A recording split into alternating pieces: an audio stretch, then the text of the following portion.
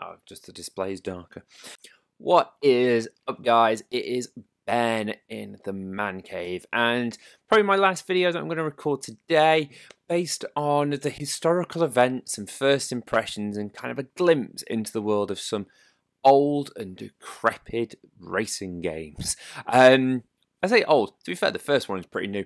Anyway, two oldies, as we've done Drive Club and gone through that, and we're also now going to go through this one, Formula 1 2015. From memory, this is the first of the games that came out on the PlayStation, and from memory, you can see I played it quite a lot, but it was also pretty crap. Yeah, not great. Let's go into it. Let's find out why Formula 1 2015 was just not very good. So you get the choice. You can either go to the world's weirdest looking cars in 2014 or 2015. I'm going to go 14. We're going to go old school. So again, headphones on. Let's jump into the strange, the wonderful world of 2015 Formula 1. So why did they throw in 2014 and 15? Well, they kind of made a balls up of the 2014 game and bringing that out, I think, for the last gen. I don't know. Also, let me know in the comments, oh, just as I say that, what this looks like. And it dies. Oh, we're going to do some post-editing in this one, aren't we, friends? Yes, we are. So apologies. I will be probably purchasing a capture card, because I think that made my life a lot easier. So this is the game. So you've got championship season, complete against the giants of Formula 1 to become a world champion. No, there's pro seasons, so you basically take everything off and you have to do some fully fledged racing. You've got a quick race. You can go multiplayer. You can do time trial. You can change a few settings. You can do some events, which I think they did. No career mode. Right, if you are watching this video, you probably already know that this game didn't have a career mode. Like, what? Who wants a Formula 1 game without a career mode? Apparently I did when I purchased this said game. So what we'll do, we'll go into one of the options they at least give you, which is, you know, to actually race the game. So I did Suzuka on Gran Turismo. So I think it would be kind of cool to see what, you know, these guys came out with. So 2014, clearly the year that Lewis came back with Mercedes, and they have dominated ever since. Ferrari with Kimi and Alonso didn't have the greatest year that year from memory. You got Lotus with Romain Grosjean and the legend Maldonado. You've got Jenson Button and Kevin Magnussen over at Mercedes, well, McLaren. Still sponsored by Mercedes there. You've got Nico Hülkenberg and Sergio Perez at now Racing Point. You got Sauber with Sutil and Gutierrez. You've got Kvyat. Now, Kvyat has actually been in Formula 1 for this long, everybody. This long. With Vergine, who is now in Formula E. At Williams, you've got Massa and Bottas. So you can see how close Williams are. They were kind of like form of Williams now, right down at the bottom, but the others had a good year. You've got Jules Bianchi and Chilton, so, you know, Jules. And, yeah, you've got Caterham, which had Marcus Ericsson there. So what we'll do, you know, you've probably not noticed, but in my other videos I've also had this t-shirt on. So we've got Daniel Ricciardo. So let's fly some of those wings. Let's get ourselves. I'm just going to make it clear. I'm not going to make this any more difficult. So we're going to go on expert. I've not played this game for a while. So let's start the session. Again, if you've not seen the previous videos, if you've not been on the channel before, thank you for coming in. And we're on a PS4 Pro connected to a 4K monitor. if you want to check out my reviews of those things, you know, there'll be links, probably. So here we go, 2015. Even on the best monitor that you can buy, I think this game's going to have a load of tearing because it was just dreadful. It's so soft, but it is also very quiet. Oh, look at Bottas. He's got some absolute moves here. And Lewis jumping into 15. Ooh. So one thing I noticed about this game when you compare it to, let's say, 2018, 2019, and I don't know if it's a representation of the cars themselves, but oh my god, are they difficult to handle. There is so much oversteer. It's horrible. It's horrendous, but we've made it work. No, oh no. Ooh, god, this is scrappy.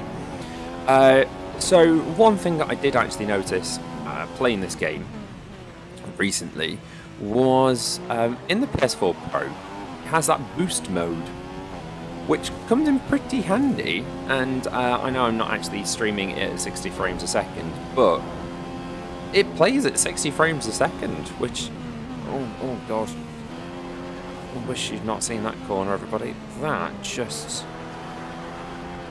See, understeer, then oversteer. Not good. Not nice at all. This is what a Formula 1 car looked back in 2014. To anyone who doesn't watch Formula 1 that often, it's fairly similar. Now, the big thing with these cars compared to cars of now, there's no halo, so you could get hit in the head. Oh, got some DRS. Did I use it? I have no idea. I think I did. I actually think I did. I only did one DRS zone around Suzuka. Where did I come? Well, somewhere that clearly the Red Bull team are happy with. So, they're happy. I'm happy. Daniel's happy. That actual animation is better than what we get now. Weird. So, shock, you've got the Mercedes guys up front. I'm third, 0.8 of a second off. You've then got Valtteri Bottas, Massa. As I say, they did have a good year. That car was OG. You got Seb Vettel, then you got the Ferraris, and then kind of, yeah, you know, we know what's going on behind us. So happy days. We're in third. We're on for a podium. Now I'm going to say the Mercedes are probably going to win this, unless I can get ahead early on. But the steering on this game is just it's not awful. It's just I don't think the cars were very good at the time, or they were just really difficult to use, and maybe this is a challenge. So who knows? Fairly basic. It's a fairly basic Codemasters thing, but can't move here. This is just a pretty useless screen. Just start race. Codemasters. So the systems on this game also are slightly kind of old school, so you have to kind of go to get your fuel. Must have had a terrible start. Bottas has had the start he had in 2019. Jesus. Here we go. Taking him though. Oh, we've got Rosberg. Happy days. Can we get Lewis? But again, just such a difficult, like, ooh, done quite well through there. Here we go, everybody. Are we going to get Lewis? We are on rich on the fuel, so maybe I just need to tone that down a little bit. I don't want to. I'll just kind of cut the corner there. Like as I said, oh no, it seems like that rich formula is helping us out quite a lot here. Right, we're into first. Was not expecting that. Apparently Red Bull were, because they gave me the target of first, but actually changing back to the fuel, god, that's difficult. I mean, you have to press like 4 buttons. Like, why can't I just have a constant thing up? I guess that's what they did for 2019. That's what they did for us. So we're in first. We're a little bit of a gap. Now, unfortunately, I do find for, like, you know, gameplay, is much better to see someone do loads of cool overtakes, but I should have done a Lasta first and seen what I could have done. But alas, maybe for another day. Let me know in the comments if you're still on board, you're still enjoying Formula 1 2015. Let me know if you want to see some more kind of classic, old school gameplay. It is actually sometimes quite fun to play some old games because it gives you a nice appreciation for how far we've actually come. We did it in, I think, like our second podcast on the show. We played Burnout, and you know, as fun as we remember that game being, it's quite crazy to see just how far we have actually come. So here we go. So we've had a nice first sector, done exactly what I did in qualifying, just completely smashed it off there. Definitely lost a bit of time, but apparently we've got decent race pace compared to the Mercedes.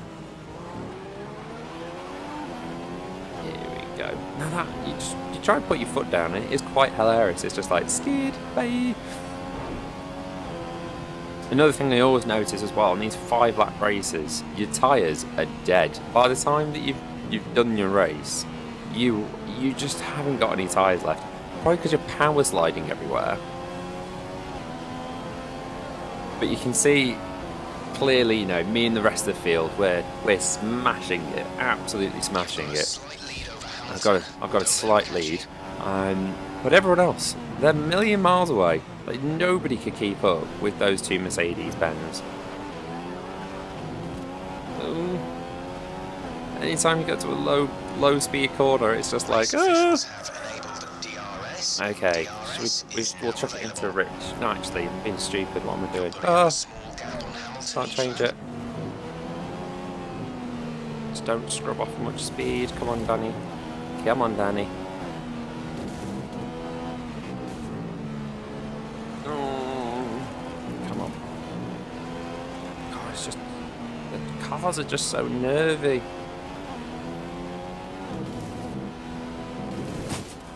And just don't have the grip that the cars have nowadays. No wonder they go like 10 seconds quicker around a track. There's just so much more mechanical grip. These have just got hardly anything at all, but not that much slower. Probably the fuel might have helped us there.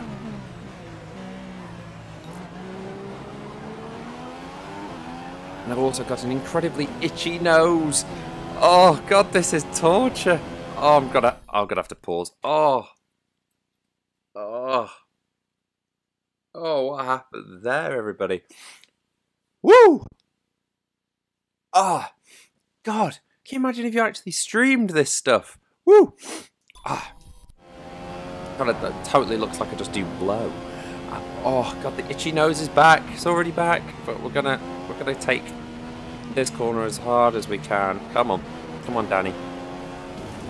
Now we're in 4th gear, 100 miles an hour. This car still wants to kick its backside out. So I think we're maybe quicker through here. A little bit quicker. Half a second quicker. That's much more impressive than I thought. Quite nice on the brakes here. Pretty aggressive on our way out. Obviously we're not going to get DRS. Oh no! Oh no! The PlayStation has let us down once more. I think we're about to crash. What's happened here? This could be quite funny. Oh! What do we do? I think we're going back to flashback.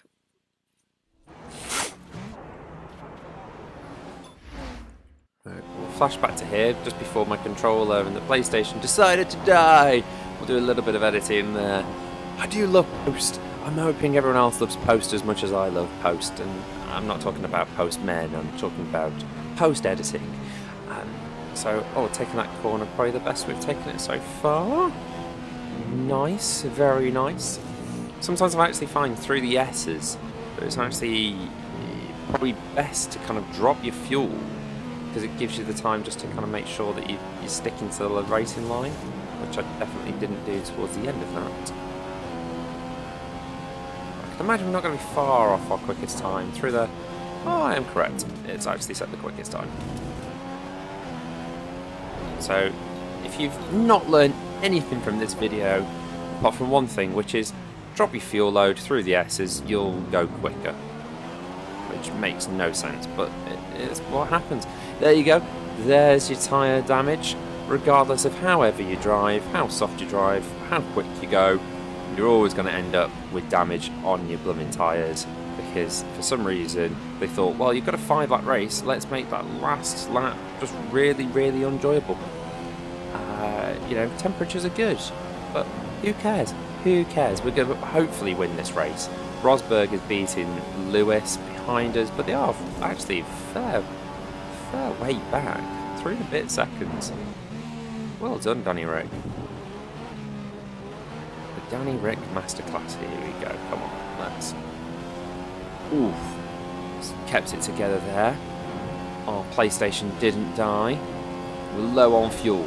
This is the exciting part. Can we get our fuel all the way down? Because this game had a weird tendency that you could just kind of run rich most of the race, and it was like, alright, yeah, that's cool. So we're going to be quite slow through here because, as mentioned, our tyres are gone. So let's see how much grip we have going through here. Ooh, yeah, I've been pretty naughty there. That was pretty shocking. But oh, we're a tad bit quicker. Oh, 3/10 up actually. Oh dear. Oh, somehow didn't do any damage. Okay, game? Okay. Right, let's give that another go. You've got 5 seconds to become behind. Let's try to keep it that way. 5 seconds? Oof. Seems like that practice on Gran Turismo earlier sets us up for a victory here. Oh, we're actually at optimal fuel, so I'm going to maybe drop that back down to standard. Don't want to do that weird thing that Codemasters games do, which is kind of like just limp towards the finish line because you've got no fuel left. Oh, apparently we've got plus 11 laps. Okay, thanks game. Thanks for being really consistent and let me know what I've got. Fuel, rich, yes. Here we go, power. Power to the finish line. I don't think we're going to get the fastest lap, but you never know. No fuel. No tyres. Cut the corners a little bit. Cheeky. Oh no, we're skidding into the pits. Damn it. That was not what I intended to do. Oh, hard onto the brakes after that flashback. I'll be a bit more gentle out there. There we go. Much better. Well done, Danny Rick. And with that, the checkered flag, the quickest lap. We did it. We did it, team. You know, it's nowhere near as good as the game is now, but it's really difficult. Like, it's dead difficult to play. So, again, do you maybe just have a race on this every other week and kind of go, oh, thank God for 2019? Or, you know, if you're a big fan of Nico Rosberg and want to feel like, you know, these were the days. I don't know who you are, but maybe you are. Maybe you just want to relive the life and times of Lewis Hamilton and all of his incredible wins. But yeah, nailed them, didn't I, with a 1:38.9. I have no idea what the times are now. Maybe I could just put that in here. I don't know.